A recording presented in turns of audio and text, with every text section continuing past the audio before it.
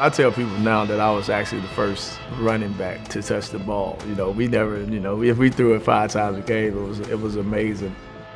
You knew what we were gonna do. You know, you knew you was gonna see the wing tee, you was gonna see the 44 read, you was gonna see some of the little, you know, wing back coming around, but you had to stop it. You know, you knew we was gonna run right and left, and we manned up and came at you. That was one of the few games that we had to play the entire 4 quarters. One game where you had a superstar athlete on their side that did his part, and then for us just to keep battling and keep fighting. Our group was super talented. You know, we had 5 guys go SEC.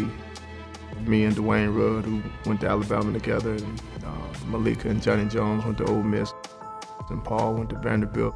So we had a lot of talent, but I just think our guys, we were just so close. I think that's the thing that made us really good, that, you know, we were close and we didn't want to lose.